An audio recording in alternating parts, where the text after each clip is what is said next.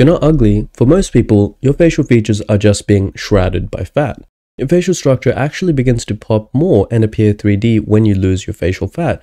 Just look at how the abdominal muscles begin to appear more defined as you lose fat. The same thing occurs for subcutaneous fat on the face.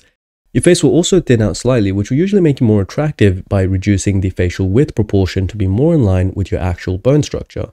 Your neck and chin region will become more defined and contoured, which Naini and colleagues have found to be attractive in their research. Research by Nicholas Rule does note, though, that while people can notice even slight weight changes in your face, it takes a lot more weight gain to substantially change your facial attractiveness.